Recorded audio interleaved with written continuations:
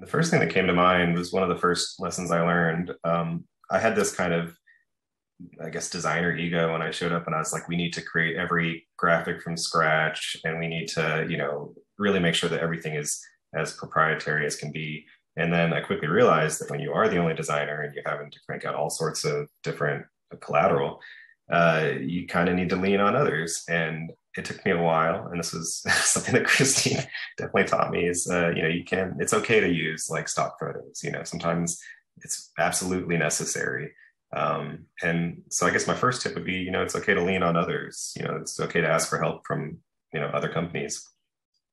Um, I guess other than that, going back to the empathy, you really want to walk through the steps that buyers are experiencing through their journey.